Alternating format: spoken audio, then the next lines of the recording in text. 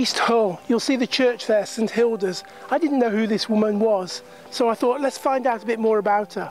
Born in 614 to a royal family, she had to move away, get into exile because of some issues, political issues with her father.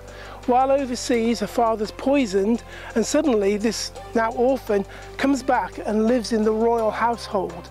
This has all the privileges of being a princess.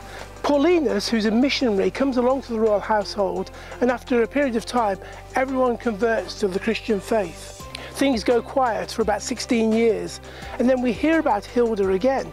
She's on the south coast, about to go to France, where she's going to become a nun following her sister. Maybe she'd been married and widowed, we don't know, but she's about to leave the country, and she gets a message from Aidan saying, don't go, come to the northeast and help us. She sets up a religious community with some other nuns and monks on the banks of the River Tyne, and there it grows and thrives, and eventually she moves to Whitby, where she forms this religious house where people are taught about faith. It's a great centre of learning. Bishops learn there.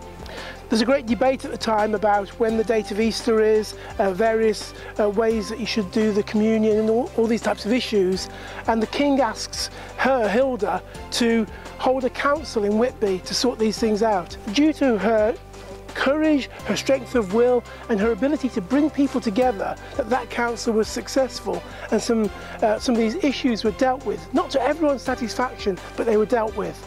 Saint Hilda set up a place of great learning in the centre of the northeast there, and remembered for that. She's the patron saint of learning and culture.